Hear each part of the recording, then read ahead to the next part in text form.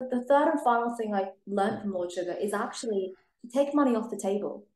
Right. Um, and at the end of every year, take some money off the table for yourself and to look after your own personal finances as well. You know, I've got friends who have just left all the money in the company every single year. And in the end, when the economy flopped or whatever happened, they ended up losing everything. Yeah. And that's not to say that you take the money off the table and spend it all on yourself. It's to park the money and save it for a rainy day.